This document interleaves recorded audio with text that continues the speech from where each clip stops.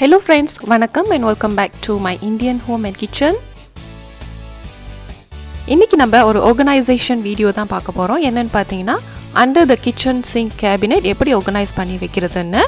இப்போ நான் உங்களுக்கு என்னோட under the sink kitchen cabinet எப்படி organize பண்ணி வச்சிருக்கேன்னு உங்களுக்கு காட்ட போறேன். இந்த under the kitchen sink cabinet க்கு கீழ தான் நம்ம வந்து cleaning products and cleaning tools எல்லாமே வந்து arrange பண்ணி வச்சிருப்போம். இந்த டோர்ல பாத்தீங்கன்னா என்னோட டோர்ல இந்த ventilation grill வந்து கொடுக்க மிஸ் பண்ணிட்டேன். ஒருவேளை நீங்க புதுசா வீடு வாங்கி இருந்தீங்கனாக்கா இந்த மாதிரி renovation செய்யும்போது இதல ஒரு ventilation grill கொடுத்தீங்கனாக்கா நல்ல air circulation இருக்கும். Bad smell எதுவும் வராம இருக்கும். இப்போ என்னோட இந்த கிச்சன் சிங்க் கேபினெட் கீழ பாத்தீங்கன்னா நான் டீக்ளட்டரிங் or cleaningலாம் வந்து ஏற்கனவே பண்ணிட்டேன். அதனால இப்போ நான் எப்படி ஆர்கனைஸ் பண்ணி வச்சிருக்கனோ அத அப்படியே உங்களுக்கு காட்றேன். ஃபர்ஸ்ட் பாத்தீங்கன்னா என்னோட under the kitchen cabinetக்கு வந்து ஒரு moisture absorb பண்ணக்கூடிய kitchen liner போட்டுருக்கேன். இது போடுறதுக்கு முன்னாடி ஒரு cloth வச்சு நம்ம கேபினெட்லாம் நல்லா தொடச்சிட்டு அதுக்கு அப்புறம் அந்த லைனர் போடலாம். இது போடுறனால எந்த ஒரு ஈரப்பதமும் இல்லாம கீழ வந்து கேபினெட்ல அழுக்குலாம் இல்லாம நம்ம க்ளீன் பண்றதுக்கும் ஈஸியா இருக்கும். இது வந்து naphthalene ball cockroach insectsலாம் வராம இருக்க இந்த naphthalene ball நான் இங்க வச்சிருக்கேன். இது வந்து இந்த கேபினெட்க்கு மட்டும் தான் நான் இங்க யூஸ் பண்றேன். ஏன்னா இங்க வந்து cleaning products தான் இருக்கு அதனால. இது வந்து suction hook டைல்ஸ்ல மட்டும் தான் ஒட்டும். இந்த hook கொடுத்து இங்க ஒரு basket நான் மாட்டி இருக்கேன். எனக்கு வந்து இந்த டோர்ல ஹேங் பண்றது hook ஒட்டி things எல்லாம் தொங்க விடுறது அதெல்லாம் எனக்கு பிடிக்காது. சோ அதனால முடிஞ்ச வரைக்கும் கேபினெட் உள்ளேயே வந்து எப்படி இந்த ரேக்லாம் வச்சு யூட்டிலைஸ் பண்ண முடியுமோ அந்த மாதிரி நான் அரேஞ்ச் பண்ணியிருக்கேன். இது வந்து கிச்சன் cloth. இது வந்து க்ளீன் அதாவது ரஸ்ட் ரிமூவ் பண்ணக்கூடிய ஒரு க்ளீனிங் பிரஷ். நம்மளோட பானையிலலாம் வந்து வெளிய அந்த கரையெல்லாம் படிஞ்சிருக்கும் இல்லையா? சோ அது வந்து இந்த பிரஷ்ல தேய்ச்சிங்கனா நல்லா க்ளீனா இருக்கும். இது வந்து ஸ்பாஞ்ச். இது வந்து பிளான்ட் பாட்டோட பிளேட். ஒரு சோப் இங்க இருக்கு. இங்க வந்து எதனா ஹூக் மாதிரி இருக்கு. தொங்க விட்டுக்கலாம் நம்ம. இது வந்து டிஷ் வாஷர் சோப். அதுக்கு அப்புறம் ஃப்ளோர் க்ளீன் பண்ணக்கூடிய டைல்ஸ் க்ளீனர். பின்னாடி பாத்தீங்கன்னா ஒரு மிரர் யூஸ் பண்ணாத மிரர் பாம் இருக்கு. இது வந்து ஸ்க்ரப்பர். இந்த ஸ்க்ரப்பர் பாத்தீங்கன்னா ஏற்கனவே நல்லா ரோல் பண்ணி வச்சிருக்காங்க. சோ நம்ம ஜஸ்ட் யூஸ் பண்ணும்போது ஒன்னு எடுத்து யூஸ் பண்ணிக்கலாம். இது பாத்தீங்கன்னா டிஷ்யூ பாக்ஸ். இது வந்து பிளாஸ்டிக் ஹோல்டரா நான் வச்சிருக்கேன். சொந்தமா நான் வந்து ரேப் பண்ணி ரீசைக்கிள் பிளாஸ்டிக் பேக்ஸ்லாம் இது உள்ள நான் போட்டு வச்சிருக்கேன்.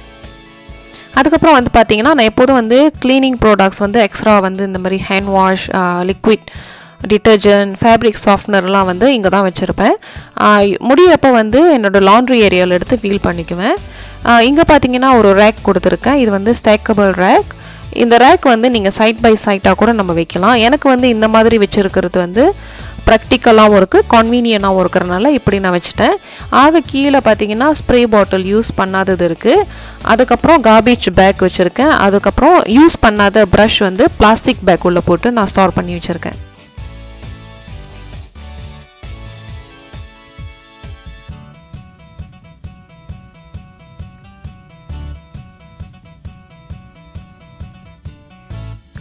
இது வந்து நம்ம floor tiles bathroom tiles clean பண்ணக்கூடிய ஒரு பவுடர். இங்க ஒரு சோப் இருக்கு. ஹேண்ட் சோப் வந்து எக்ஸ்ட்ரா இங்க வச்சிருக்கேன். இந்த பின்னாடி இருக்கிற டிரான்ஸ்பரண்ட் டப்வெல் என்ன இருக்குன்னு பாத்தீங்கன்னா cockroach kill powder and naphthalene balls. இதெல்லாம் வந்து நான் இது உள்ள ஸ்டோர் பண்ணி வச்சிருக்கேன். சோ இந்த மாதிரி டப்பவேர்லாம் பாத்தீங்கன்னா நம்ம வீட்ல இருக்கும். இதுக்காக நம்ம தனியா ஷாப்பிங்லாம் பண்ண தேவையில்லை. வீட்ல இருக்கக்கூடிய டப்பவேர்ஸ்ல இது ஸ்டோர் பண்ணி வைக்கலாம். இது வந்து நம்மளோட வாஷிங் மெஷின் ட்ரம் கிளீனர். நம்மளோட வாஷிங் மெஷின் வருஷத்துக்கு 2 தடவை ட்ரம் கிளீனிங் செஞ்சாகணும். இங்க வந்து சன்லைட். இது பாத்தீங்கன்னா kitchen chimney and half cleaner. நம்மளோட சிம்னி வந்து நிறைய எண்ணெய் கரை படிஞ்சிருந்ததுன்னா இந்த கிளீனர் வந்து ஸ்ப்ரே பண்ணி விட்டீங்கன்னா நல்லா எஃபெக்டிவா வந்து அந்த ஆயில் எல்லாம் ரிமூவ் பண்ணிருது. இதான் வந்து ஸ்ப்ரே ஹெட் பின்னாடி நான் மாட்டி வச்சிருக்கேன். இந்த ஸ்பாஞ்ச் பாத்தீங்கன்னா சம்டைம் வந்து நான் கிச்சன் சிங்க் தேய்க்கிறதுக்குலாம் யூஸ் பண்ணுவேன். நல்லா ஈஸியா இருக்கு பிடிக்கிறதுக்கு. கீழ அந்த ஸ்பாஞ்சும் பாத்தீங்கன்னா நல்லா ஸ்டர்டியா இருக்கு. அதுக்கு அப்புறம் இது வந்து வாசனைக்காக யூஸ் பண்ணக்கூடிய டீ லைட் கேண்டில். சோ என்னோட under the kitchen cabinet space சேவிங்காக ரெண்டு பொருள் தான் நான் வந்து ஸ்டோரேஜ்க்காக யூஸ் பண்ணியிருக்கேன். ஒன்னு இந்த basket, இன்னொன்னு இந்த stackable rack. இது வச்சு பொருள்லாம் அடுக்குனதுக்கு அப்புறம் பாத்தீங்கன்னா இடம் இன்னும் தாராளமா நிறைய இருக்கு. அதுக்கு அப்புறம் வந்து நம்ம சிங்க் வந்து நம்ம ஓட்டை இல்லாம பாத்துக்கணும். சிங்கில் இருந்து ஒழுகக்கூடிய தண்ணி இங்கே வந்து ஈரமானுச்சுனாக்கா நிறைய கற்பான் பூச்சி இதெல்லாம் வரும்.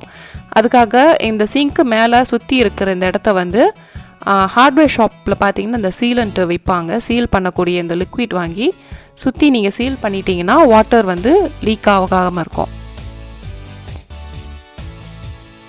ஓகே ஃப்ரெண்ட்ஸ், இன்றைக்கான under the kitchen sink cabinet organisation video உங்கள் எல்லாருக்கும் ரொம்ப யூஸ்ஃபுல்லாக இருக்கும்னு நம்புகிறேன்.